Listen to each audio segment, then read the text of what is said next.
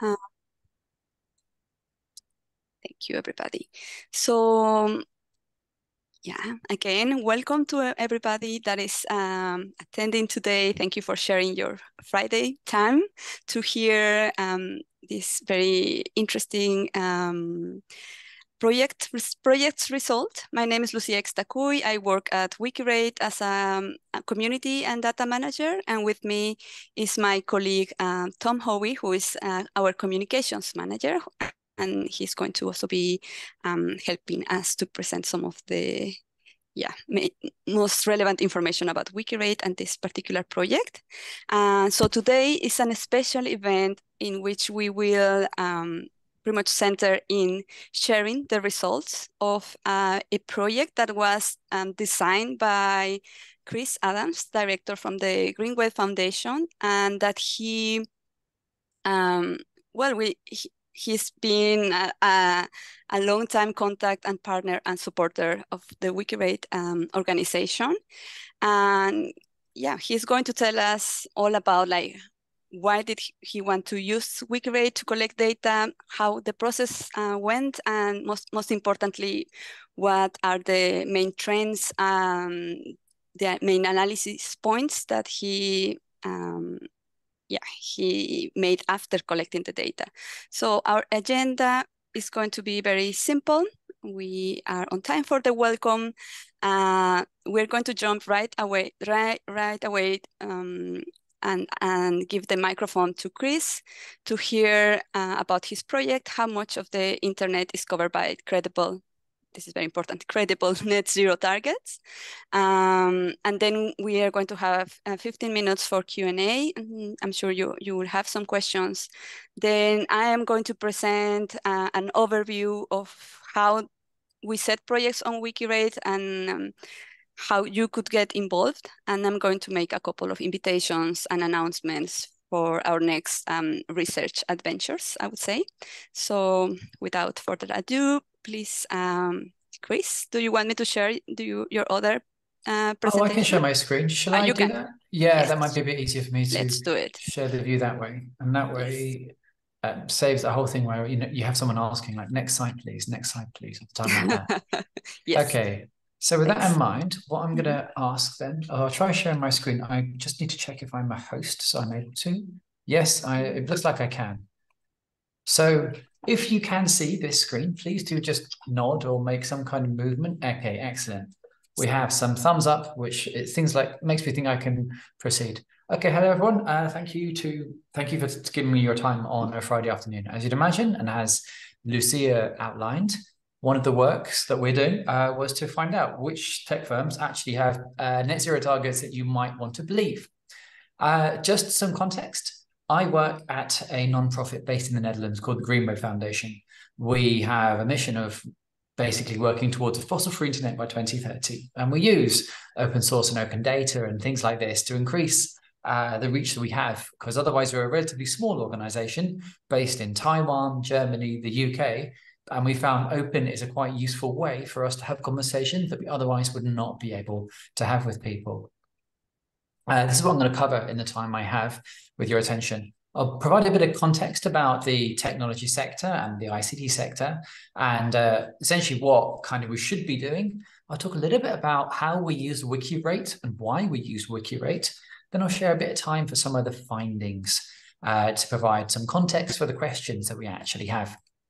So first of all, the ICT sector level response to the climate crisis.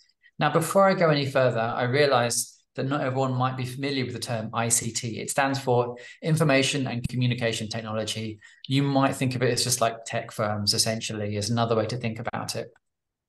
And the thing that it's useful to bear in mind is that this quote here that I'm sharing with you, if we want to stay on track for 1.5 degrees of warming, which is generally considered the least worst option we have in terms of climate and climate change right now, we need to see a halving of emissions by about 45% by 2030. This isn't me saying this. This is the international standards body called the ITU, who published a press release about this in 2020 saying this is what we're going to do, and this we've done the number crunching, and this is what we have, this is what we're aiming for. And the nice thing is They even have these cool kind of reassuring charts for the direction society might need to be going in. And you can see that in, say, 2020, that's where they kind of start in the middle. And then you would expect things to be reducing year on year to get to like half by the end of this decade. Now, one thing we saw recently is that the kind of mission changed somewhat. So rather than being about reduce emissions by 45%, there's been a whole kind of rewording to start talking about helping everyone else achieve emission reductions. And this, I can see why you might say this, but this also does seem like it's moving the focus away from one large and fast-growing tech sector, when we need to bear in mind that every single sector has to halve emissions and get down to zero if we want to basically avoid the worst of the worst of climate change that we are facing and experiencing the news on a daily basis now. So, for context, we've done some previous research in this field already. So we did a report in 2021 where I'm going to share some diagrams from this to just give some more useful information. And there's also a magazine that we published called Branch, which dives into this intersection between technology and climate in a lot more detail and from lots of other perspectives. And when we talk about technology and the tech sector, you might think of there being various kinds of impacts that are created by our use of digital technology. So this thing here, this diagram here is from our report, and it basically shows you might have like three main areas that people think about when they talk about the direct impacts of technology. So you have data centers, which are those giant buildings that are full of computers that you may be aware of. Networks, that's like towers and cables and things like that. And there's the devices that we all hold and use that you're presumably using to experience this video we have right now. And there are various forms of impact which go beyond greenhouse gas emissions. So that's one thing we talk about a lot, but there are also issues like water or, say, abiotic resource consumption, which is essentially things being drawn out of the soil that we may want to use in future, and so on. There are all these very different ways of talking about environmental impacts of technology. And most of the time, when technology firms talk about this, they tend to focus on these parts here. So you can see there's a huge part of the discussion which is kind of left out. And this is what we actually delved into for our report. But we know that carbon emissions are a key thing. And one thing we found was that if we're going to be talking about the role that very, very large technology firms play in our life, we need to have access to the information so we can have a data-informed conversation for groups like civil society and lawmakers to be part of this, so we can actually hit the kind of global targets that we do have and ideally see less of the kind of climate-induced fires and disasters and strife that we see in the news all the time now. And one thing we talk about is in that report is this idea that we need to actually have a degree of open data and transparency inside this, so that we can actually have this kind of informed basis. And this is kind of how we talk about this. And this is one problem we see right now in discussions, is that right now, if you're going to have a conversation about the environmental impacts of technology, you might have some open data, but that open data is not always up to date with what's happening in the real world. And a lot of large firms tend to rely on private proprietary data, which they use to basically make an argument to say, oh, we don't need to be making changes, or we should be allowed to keep going as we are without anyone really kind of talking to us about what kind of impacts we are causing along the way. And this is one thing we ended up referring to. And it's worth bearing in mind that when you talk about technology, there's different ways of actually running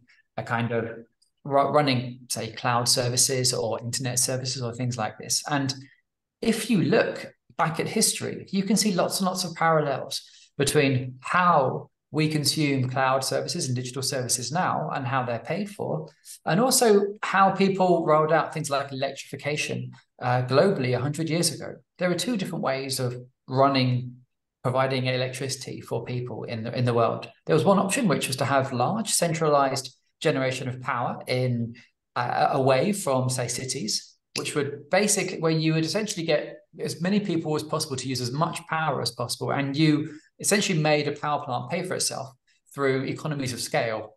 And the other approach was to have much more distributed, localized power generation, which was much more efficient and much more flexible, but didn't. And in the end, we had these two options, and we ended up using the first option to basically drive kind of the last 100 years of society. And we see a similar thing with technology now, where you see very, very large data centers being deployed all around the world, and the only way they can possibly get people to make their money back is by getting us to use as many digital services as possible to make the numbers kind of pencil out.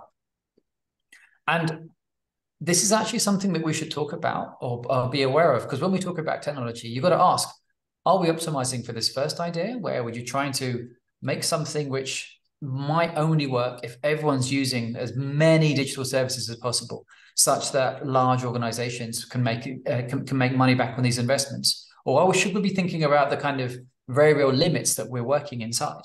And do we actually have the data available to have an informed discussion about some of this? So this was the kind of background for what we wanted to talk about here, because we found, as an organization working in this space, we found it very difficult for us to essentially have a conversation with either policymakers or even large companies to say, well, which companies should you be working with who are doing the right thing? Which companies should you not be doing so much work with who clearly aren't really prioritizing any of this? And we ended up working with Wikirate to see which technology firms have net zero targets that are credible or not credible. And for context, a net zero target is essentially a target that a company will make that sometime in the future, they will say they've reduced their emissions so much that they only have a residual amount of unavoidable emissions that they will then be able to essentially take various measures to erase those or remove, using various kinds of services or tools to do that. And you might think of a net zero target that looks bad as looking like this, where you keep growing year on year, like we do now, and just put everything off, kind of like not doing your homework until the night before an exam. The problem with this is that there's this whole area under the kind of graph that you can see here of basically carbon emissions over time. This means that loads of damage is done all the way up to 2050, for example. And we end up relying on huge amounts of carbon removal, which basically is a massive drag on society and a big cost on society. It's much better to have a target that looks a bit like this. So we act quickly, we leave less carbon in the sky, and you can think of the kind of area under this line as the amount of damage and harm that ends up being done. And also, this also outlines that you probably don't need to have quite so much carbon removal for this. And when I talk about carbon removal, people talk about things like, say, some kind of new technology, or it might just be planting trees. And if you have a huge amount of carbon to remove, that has significant implications on how you might use the land that we currently use for growing food or living on, and so on, and things like that. Now, I'm going to talk a little bit about what the approach we did and what we tried to measure and how we tried to measure this. But I know that not everyone on this call will be a sustainability expert or even know much about carbon emissions. But generally speaking, when companies talk about their carbon footprint, they talk about a carbon footprint in terms of scoped emissions, and three kinds of scopes, which you might think of as scope 1, scope 2, and scope 3.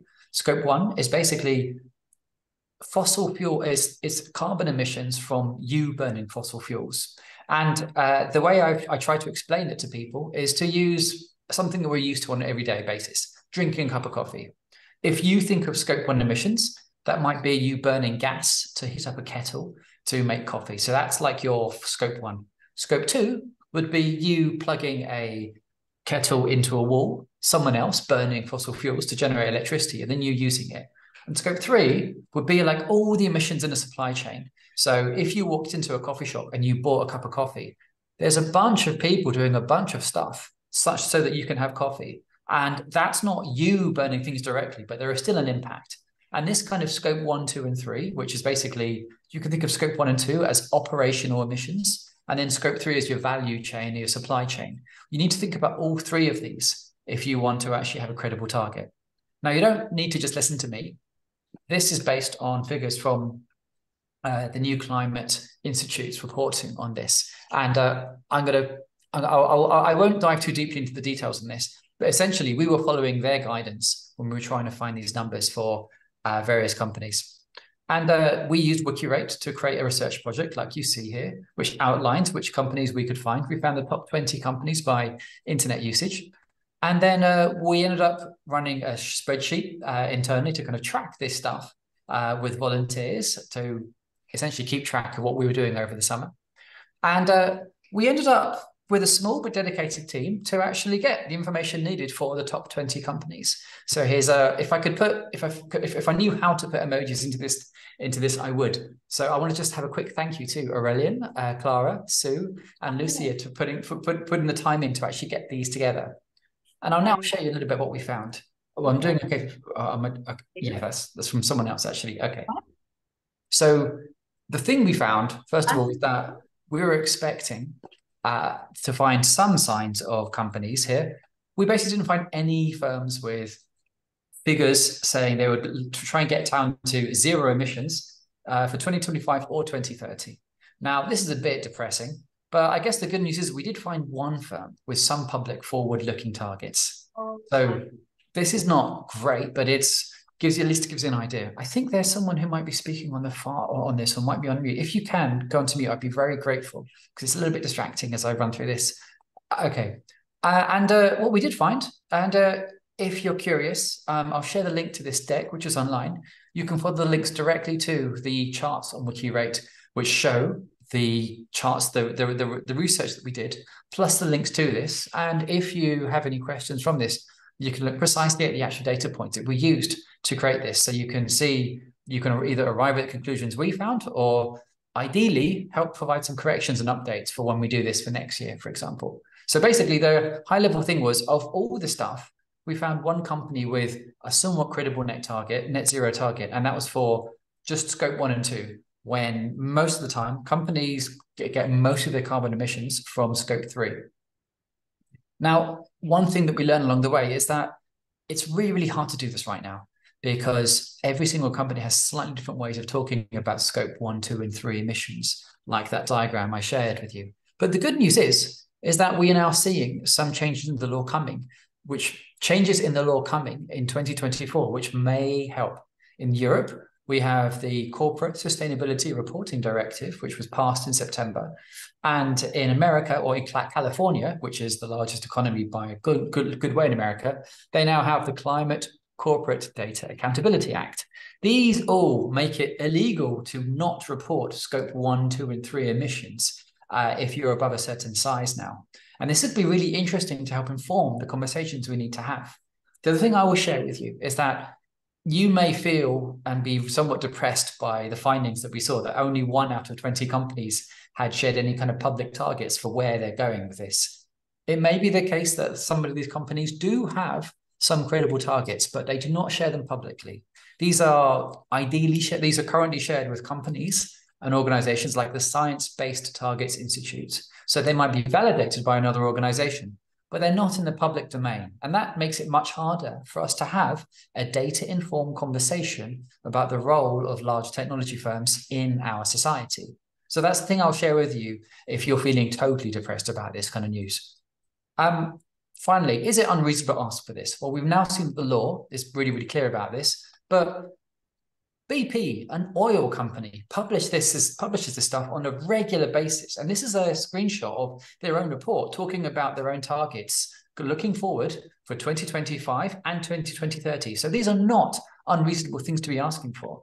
And the thing you might ask yourself is, in future, when you see a technology firm talking about sustainability, ask yourself, are they passing the BP test? Can they share this information? Because right now, BP, the oil firm who basically popularized the term carbon footprint, is more transparent than all the technology firms talk on climate right now. And this is something that we think needs to change, that we did not expect to see.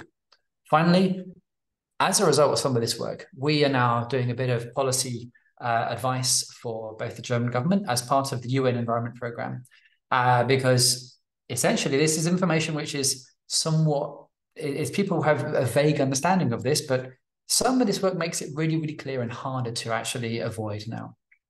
So this is some of the stuff we'll be doing in 2024, and you can absolutely stay tuned to find out about some of that.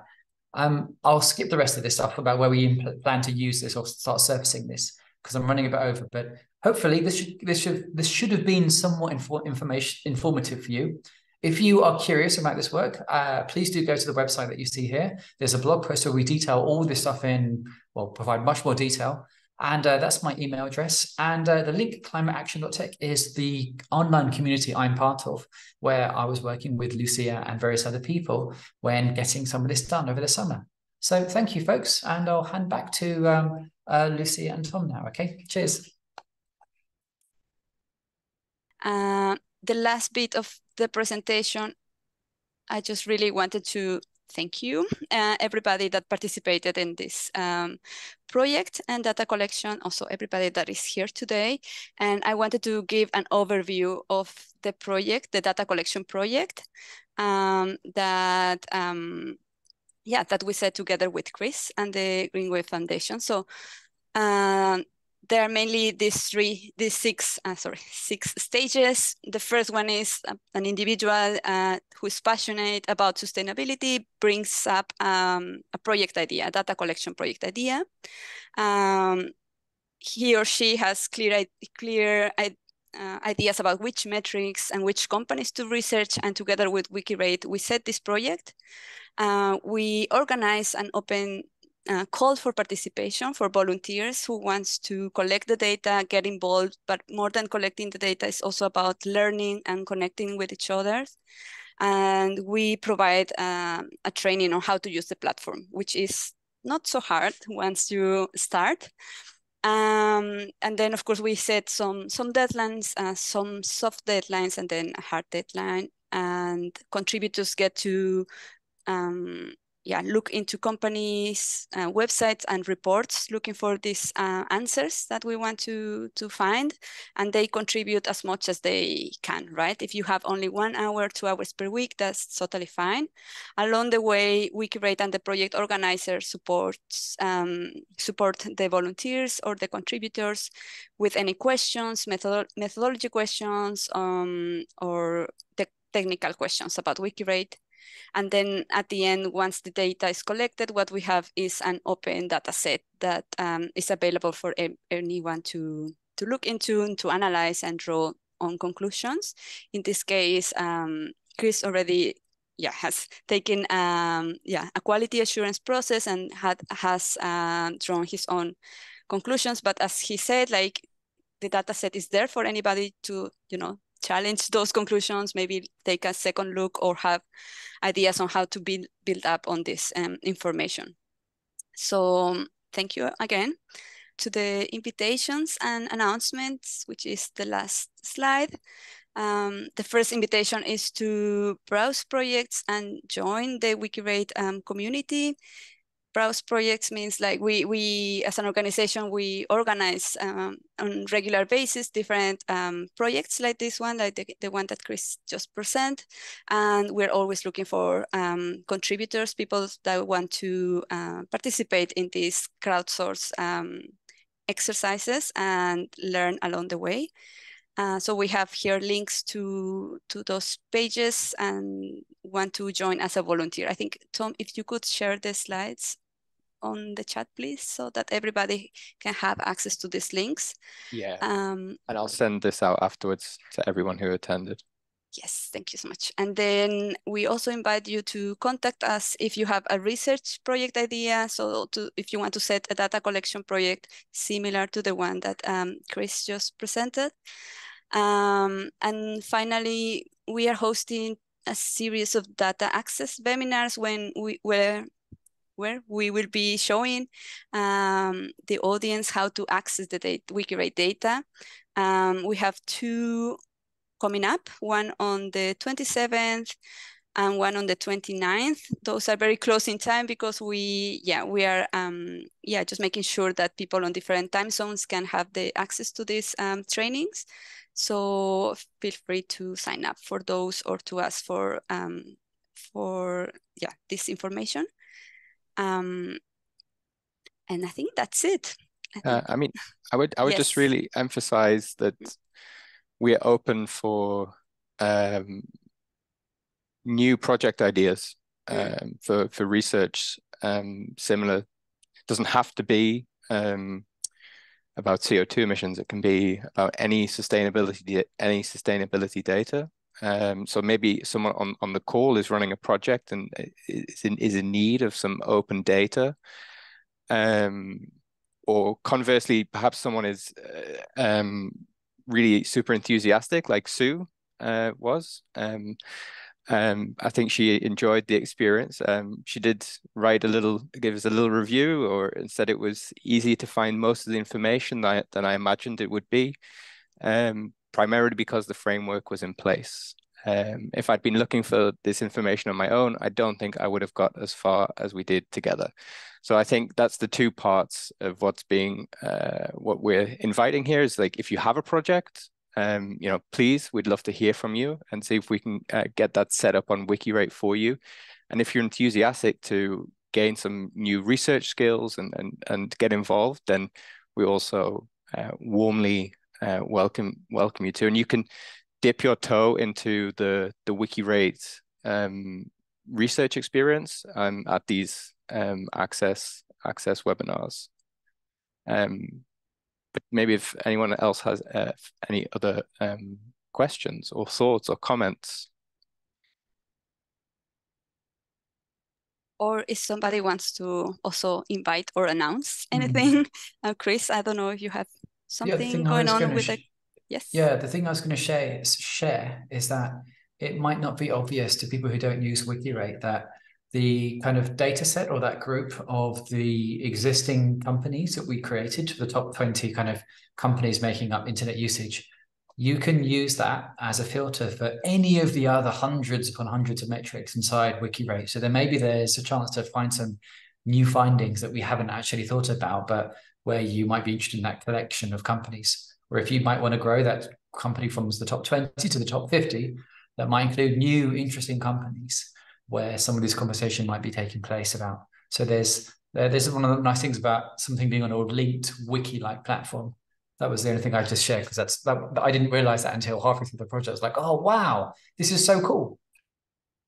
Right. Thank you so much. Thank you so much. Yeah, that was a very clear way to share the potential of the platform actually and the collaborative work of all of the community members. Yes, so I think if nobody else wants to share something else, we can start heading to our weekends. Yeah, somebody at the audience.